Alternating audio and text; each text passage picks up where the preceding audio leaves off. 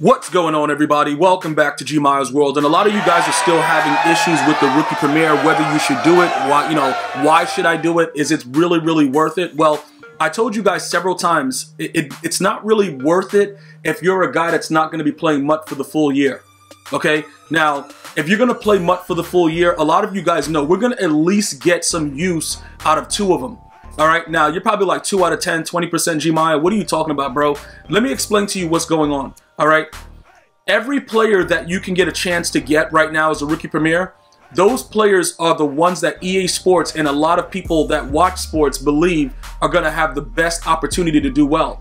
All right, now it doesn't really matter, about the certain players that weren't there that you think should be there. That's not what this is about. What this is about is understanding that it is a video game at the end of the day, and that the players that are chosen out of the first round, those players are most likely to get right out on the field and put in work. Now let's go over them and see what's happening. Now CeeDee Lamb, for me, I've already used his other cards. So in Madden, he's pretty much a guy, if you want to throw post routes, corners, whatever you're doing, if you want to do stuff like that, you would enjoy this card. For me, it doesn't work. You guys know what I do, bruh. I'm looking for dudes that's going to come out and moss dudes uncontrollably and leave them just on the ground screaming as I go and pick their moms up, drop her off, don't pay the Uber, and didn't tell her I didn't pay it, and they come back to get the cash. This is what I'm trying to tell you right now. CeeDee Lamb, looking at these numbers, you can compare him to like some of the best cards in the game. I know they don't get physical chems, and that's all good, but you can compare this card to most of the cards that are really high ranked in the game, with the exception of the speed, and he's right there. But again, for me, it doesn't work. That doesn't mean for you it wouldn't work. Another thing, if you guys have made it this far into the video and you're still asking the question, if you quick sell this card, do you still get it in Madden 21? Yes.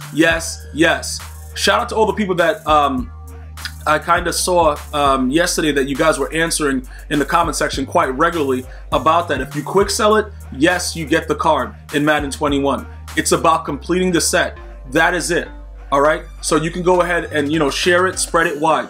You can, once you complete the set, it's automatically registered for that Origin account that you're logged into right now. Now, if you're trying to do crossplay, or you're leaving Xbox to go to PS4, PS4 to go to Xbox, I don't believe that it's going to transfer.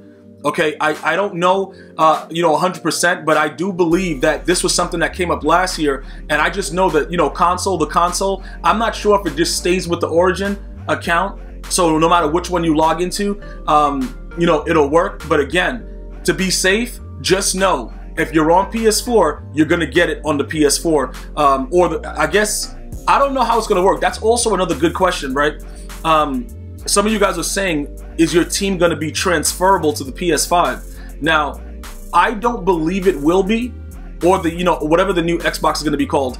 Obviously I'm going after the PS5. I'm a Sony guy, but I don't think that you're going to be able to get the rookie premieres on PS5. That would be outrageous if they were able to do that. That would actually be a good look, because a lot of you guys are just concerned with, what am I going to get? Am I going to play out the full year on the PS4 and then play Madden on the PS5 later? Just understand a couple things. The way that the PS5 Madden is going to play is going to be completely different, okay, from the PS4 Madden. The same way it was in Madden 25 with the PS3 to the PS4, and you see how different the game was? Similar situation. It's going to be the same exact thing. The mechanics, everything around the game is going to be different. Things that were working on the previous console will not work on the PS5, and I believe it'll be the same also for the Xbox. So just so you guys understand that is something that's a gamble. Now remember, this is also something that's very interesting. You don't really have to get Madden for the PS5 if you don't want to. I think it's going to be automatically, I think you get it for free though. I know Xbox offered it and said that if you get it on the Xbox One, that you'll get it on the next generation console. I'm not sure if Sony also said that. So once you get Madden, you'll be pretty much good to go for the next gen, the newer next gen console. But again, with that question, that was very specific. I'm not sure, gauged on the fall 2020 release dates for both the PS5 and the new Xbox. I don't really think that it's 100% that you are going to be able to get your rookie premieres transferable there. But we got to be honest, it's going to be a complete rebuild for everyone. So it's not like your opponent will have an advantage. I will decide what I'm going to do later on once I see what the new specs are, what's going on. If I'm going to just go ahead and just pick up and just jump right to the PS5, we'll figure that out later. Obviously, I will be trying my best to get a PS5 at launch. It's going to be, you know, pretty exciting trying to get it, because a lot of things have changed over the last, you know, decade of, you know, actually securing these consoles. So we'll see how that works out. But I'm just pointing all that stuff out because I'm trying to figure out, you know, go through the lines of questions that you guys have been asking and try to get everything through. So getting back to this, right? Would this card really matter when you get the lower 77 overall in Madden 21? Would it really matter to start the year off? It depends on the kind of stats they give them. Because in all honesty, at the beginning of the year, all we're looking for is speed. Throughout the whole year, we're only looking for speed. But at the beginning of the year, if you can get a glitchy card that can burn dudes deep, and then the corners don't really start off super fast, with the exception of a few, you know, Lattimore, they've given them decent speed to start the year. Certain cards, Patrick Peterson, you might get some cards, with the exception of the Legends, because like the Legends sometimes are just way OP to start the year, which is why a lot of people just buy packs and they don't care. This card could be something, even at a 77, that will be something that you sneak into your lineup to try to burn somebody on the streak. So when you're looking at the value of the cards, like even with him, right? We don't know the mechanics. What we do know is that every year there's something else that's OP. The spin move, the juke, the truck, whatever it is. We don't know yet what will be OP in Madden, but we know there's going to be some type of ability that's just really, really wild. We all know that as Madden veterans. We just have to figure out exactly what it's going to be. Now, is it going to be the smaller guys? Is it going to go back to being the bigger guys? We could just truck a dude all the way up the field. We don't know. And again, does it matter? Would you be able to afford, you know, getting a decent running back at the beginning of Madden 21 that has similar stats to the Rookie Premier? Yes, you would, but that card would remain the same. The whole point about this is we're banking on the fact that these guys are going to go crazy when they get on the field, and then we're going to dynamically get upgrades. That's what we're banking on.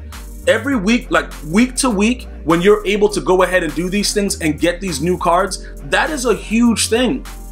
+2, +3 speed just for not doing anything is going to definitely show, because again, remember when we had those issues where we were like, you know what, these cards are not really showing anything. You know what I'm saying, bro? Most of these cards are playing the same. It's not you know, giving us anything that, you know, it's like, oh my god, we're seeing a difference. EA made speed by 1 attribute point matter this year, at least for the launch. You were able to see, okay, I got +1 more speed. Yeah, this dude is fast. You were able to see that. If they continue along those lines, in addition to tuning up like abilities and all that other stuff, you're going to need every upgrade you can get. Now, as far as Joe Burrow, would we use him? Some of you guys are saying, okay, does it make any sense, you know, to get this guy? Because what if they keep up with the same thing with the release? Will he be able to get a decent release? Obviously, he's going to be a rookie. Does it matter? Remember this, guys. It's not about the fact that you 100% have to use these cards. It's about their value as the year goes on. Because at some point, they're going to be worth training. At some point, they're going to get an upgrade that you may be able to use them instead of another card that you already have. This is the whole situation about it. A lot of you are just like, yeah, it's not worth it. They don't really do anything, whatever. A lot of you guys were using the middle linebacker from last year. I still think I have him in my lineup. Don't I have that guy? Hold on. Where's, do we have the Rookie Premier?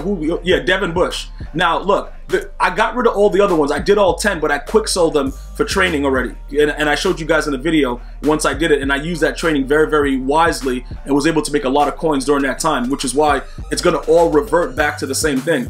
At some point, we're going to use these cards for training in 21 and use it for other sets and different things like that. Now, when you look at his numbers, a 92 speed, 95 hit power, those are really, really good numbers for a card that started off in the 70s or whatever he was, but throughout the year played well and was able to get these upgrades. So even if you don't want to use him later as he gets his upgrades, it's still higher overall cards that you have the option to.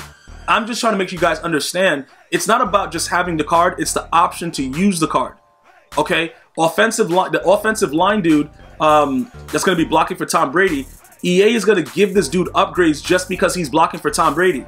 Where's that dude? This dude right here, Wirfs.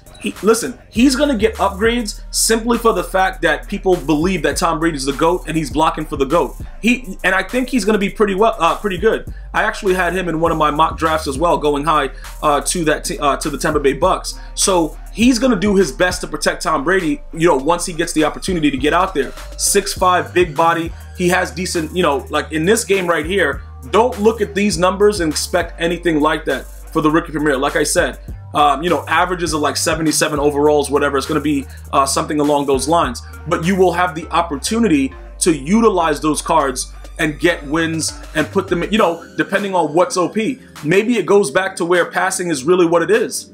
What if that happens? You're going to need linemen that can put in work. Now, this guy's going to start a very, very low overall, and obviously you're going to have, legends that are like 90 overall, all other stuff like that. Yeah, that's cool. You keep him in as a backup. As he upgrades, you look at what's going on, you figure out what's happening, and then at some point, maybe you can take him out, take out your legend lineman and put this guy in. But just remember, if you're a Buccaneers theme team, this is good stuff. Whatever theme team you are, like even if you're a Ravens theme team and Patrick Queen, I believe this guy's gonna be a stud.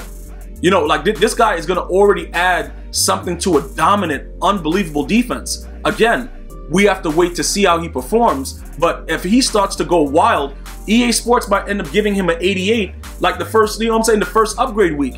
And then you're like, okay, cool, now I'm right there, and that's one position that you can kind of avoid having to deal with for a while. That's what I utilize my Rookie Premiers for. You know what I'm saying? You want to see what exactly are they going to be able to do, all right? And as soon as they get an opportunity to be even halfway decent enough, you put them into the lineup.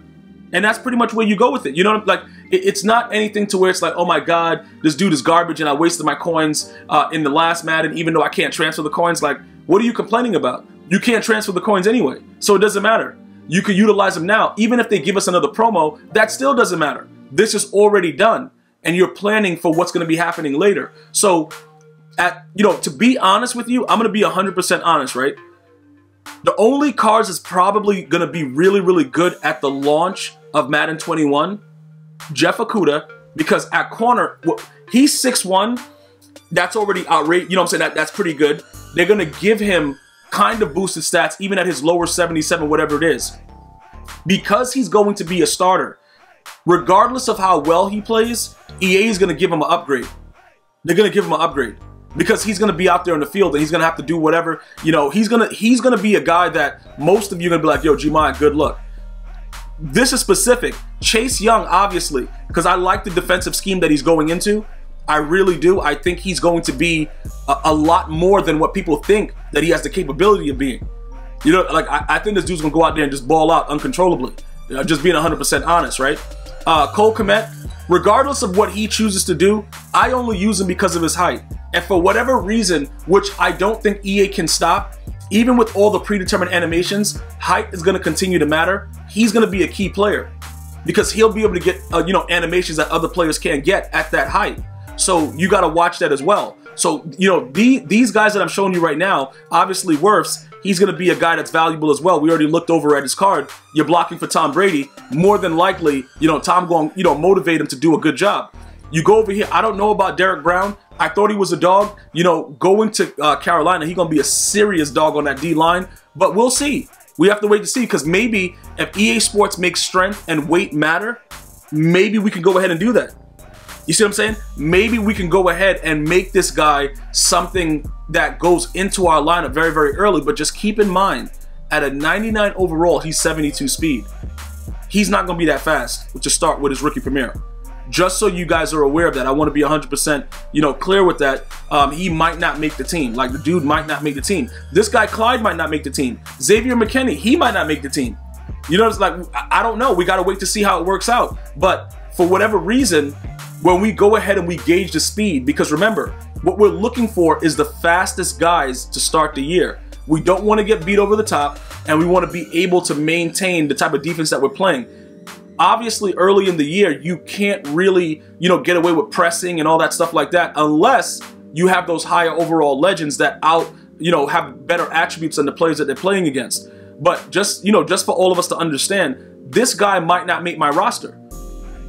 Just so that we're very, very clear with it. But I think we're going to get use out of Chase Young, Kmet, Wirfs, Okudah. Joe Burrow, like I said, if they keep it up with this whole release situation and yo, dudes are just garbage with their release, he might not make it. All right? Maybe they leave the gunslinger to where you don't have to use 4 times gunslinger and the guy can still throw the ball fast. If they do that, then it'll be worth it if you put abilities on your quarterback. CeeDee Lamb, if he has the right speed, we might be able to use him as a burner to start the year. Will that be possible? I don't know. Remember, at the beginning of the year, 89 speed can burn dudes because everybody, they don't have the attributes. So just keep that in mind when people are telling you, yeah, it's not worth it, whatever. It's about having the head start and seeing how you can utilize the players without having to spend money early on. Now, at some point, we're going to buy packs. You know what I'm saying? You guys are going to want, you know, a pack opener with, you know, with the pack goddess. You guys are going to want all that stuff. We will, you know, engage in that. But like I said, I don't buy packs regularly like that. It has to be players that I want. Obviously, you know, Randy Moss, same type of thing. Sean Taylor, those guys. As they're released, I'll go ahead and try to get those guys and see what it is. And it's more exciting in the beginning of the year. So when you guys are looking at the rookie premieres, and so many of you guys had so many questions about it, a lot of them should have already been answered. You're not focused on, okay, this guy's going to be such a low overall and I can get another card for a different price that's going to be better. You're focused on the dynamic upgrades. Week to week, how good those players get. And one of these 10 is going to get a super upgrade within the first week. And you'll be able to have that card. So it doesn't really matter what all the other things are. And again, you can't take the coins over to the next Madden. So even if they do have another promo, guess what? Each one of these cards quick sell for 93K. So you're going to be sitting on 930,000 training if that's what you want to do and you want to gamble inside of the auction, well, inside of the MUT store, if that's what you want to do. So you don't really lose no matter which way it goes. All right, so I wanted to go ahead and break that down for you guys to make you understand exactly what was going on with it and you know, what my plans are. Like I just told you, Wirfs, Kmet, Chase Young, Jeff Okudah, those guys are probably going to be guys you can play right off the rip. CeeDee Lamb, if he's fast enough, we will start throwing streaks to him and see how that works out once the game is released. Other than that, you guys go ahead and complete it and have all of them because you never know. You just never know what's going to happen with it. And again, utilizing them now, you will not get the same type of thing. They will all be in the 70s and lower overalls. We're planning on dynamic upgrades. I want to thank you guys and girls for watching. If you have any other questions about rookie premieres or what you should be doing in Madden 21 Ultimate Team, you know what to do. Go ahead and leave it in the comment section. I'm going to see you guys and girls next time. One love, y'all.